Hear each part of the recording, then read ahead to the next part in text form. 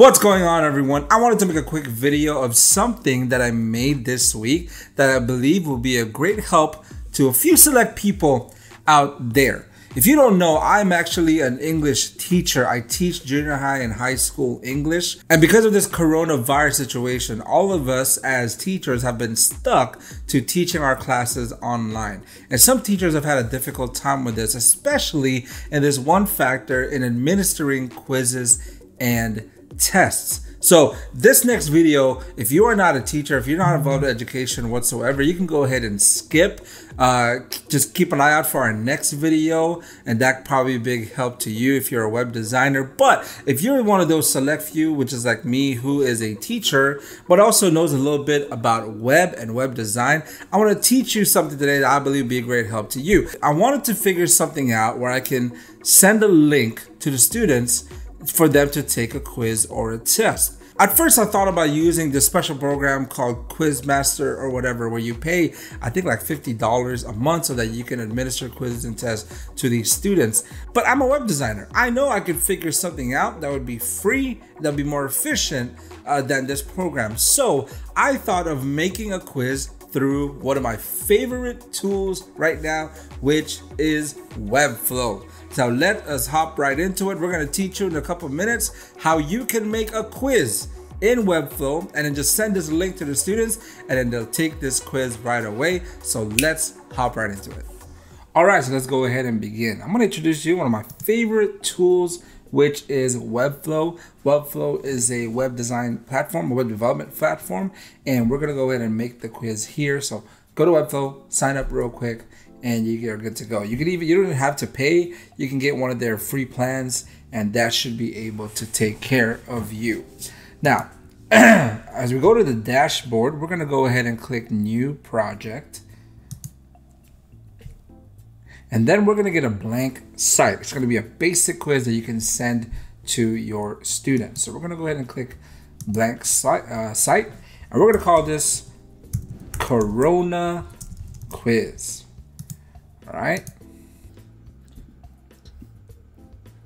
And here we are, there's our workspace.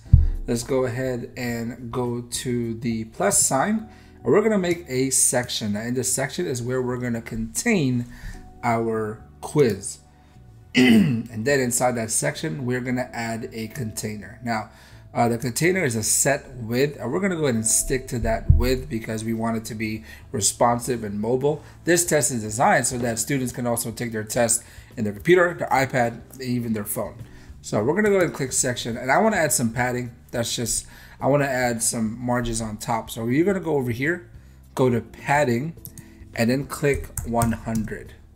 Got a good margin on the top and the bottom, just 100 pixels there. All right, now in the container, we're gonna go ahead and put a heading. So let's put the heading here. I'm not gonna change the title. We're gonna call it, I'm not gonna change the font or anything. It's set at 38 and 44, which is a good size. We're gonna go ahead and put Corona Quiz 1. That is the name of this one. For this particular quiz, it was for my 9th through 10th grade class.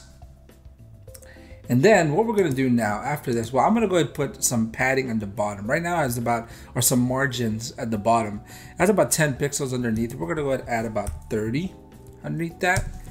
And then we'll be able to do that. Now, what we're going to do, this is the most important part. This is going to be your quiz, okay? You're going to get the plus sign right here. And then click Forms. Where is that? Form block. There you go. Right here, form block. And go ahead and insert that right underneath the heading. Now, if you can see, the form is not inside the container. So you want to go over here and make sure that it is inside the container. Okay, there you go.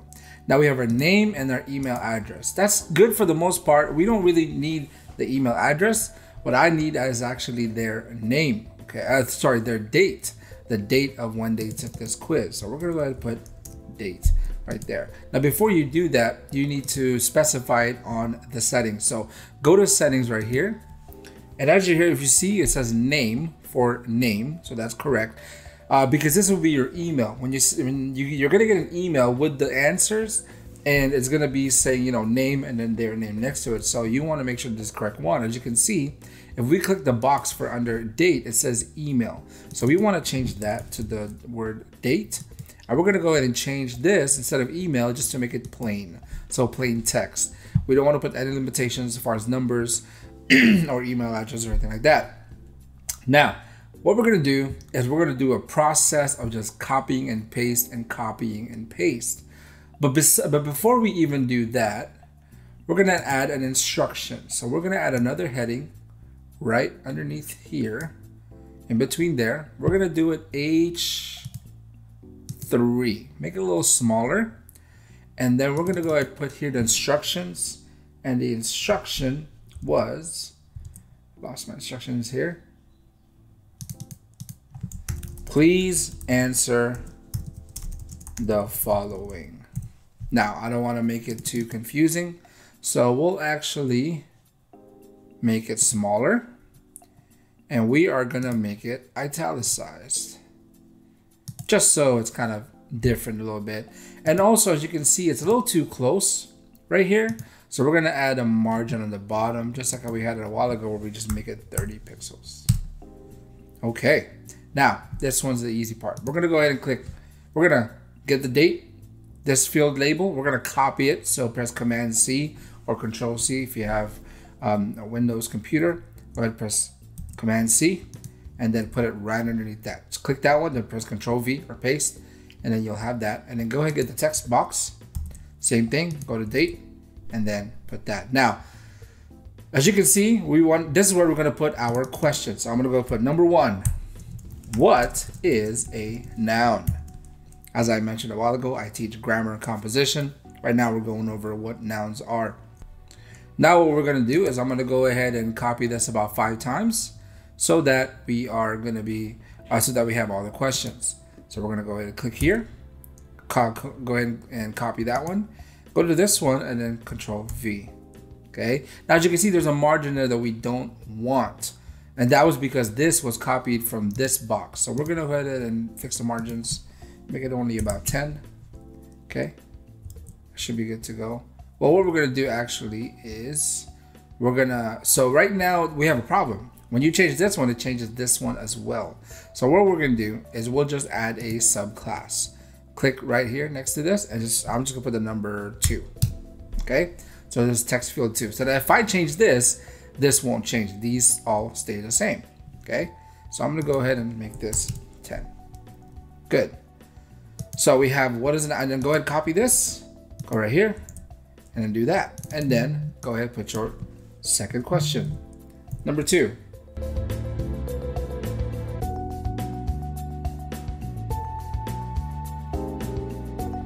And then we're going to go ahead and copy and paste all of this, going through it one by one. Here we go.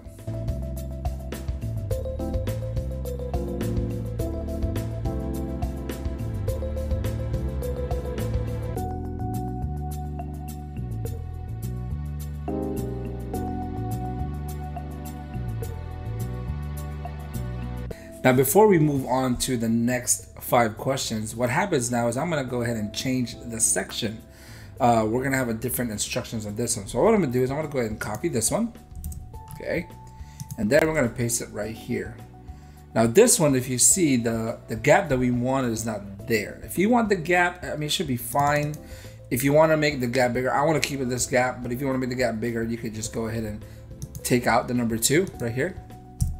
And see, you have that gap, but I like the gap there, so we're gonna keep it. Okay.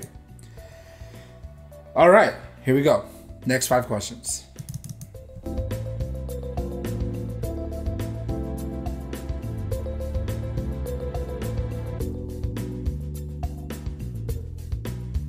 Actually, you know what I just realized? Let me just pause real quick.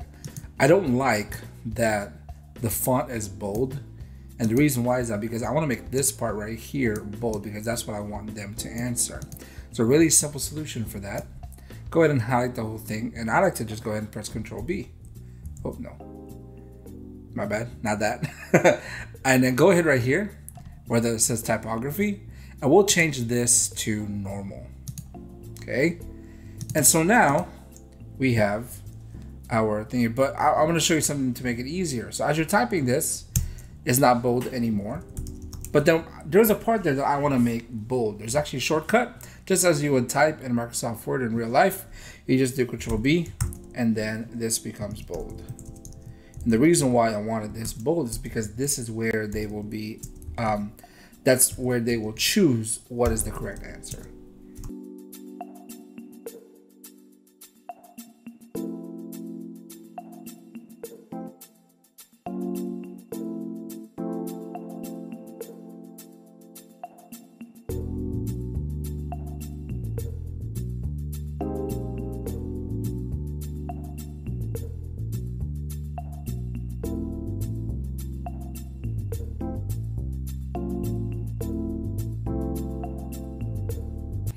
Okay, now that we have our questions, we're gonna go ahead and put some space here. I want it a little bit farther on the submit button. So we're gonna go ahead and click this, delete the number 2. And now that I look back at it, I do want to go ahead and put some space here. So we'll go ahead and delete number 2 there. And there we go. We have our quiz. Now, we're not done yet. As you can see, I'm gonna go ahead and publish this. Okay. One thing you still have to change. And what is that? What that is the text field right here. Go ahead and click one of your text fields that you want to change. Well, let's go back to name. Go ahead and click name and then click that gear button right here. Notice it says name. That one's fine. And then this one says date. That one's fine. But then if you see this one, it says date 2, date 2, date 2. And all of them say date 2. And we don't want that. What we need for this, for them to be actual numbers. So what we're going to do is we're going to go ahead and click ID, press 1, and then over here 1. And then over here we'll go 2, 2. And what's it doing is, well, actually it will say node and node 2, but at least the name is 1 and 2. And that should be fine, okay? But go ahead and click this. We want to change this over to 3, 3, and just keep on going.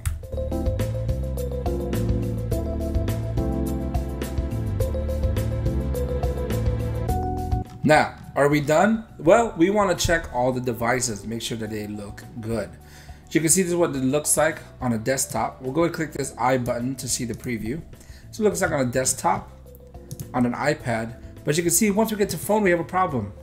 It looks weird, doesn't it? So what we're going to do, we'll go back to the creating mode and go to section. And what you're going to do is go back to this paintbrush right here and just add some padding on the sides. This is actually something that I do with all my websites.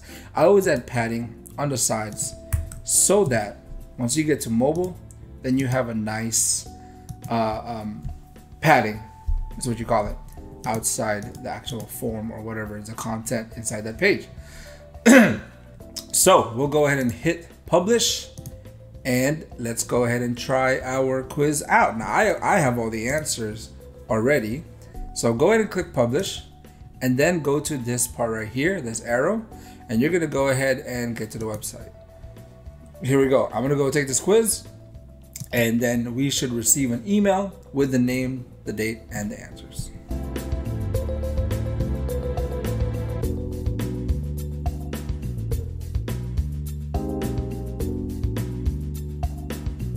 Here we go. We're going to go ahead and click submit.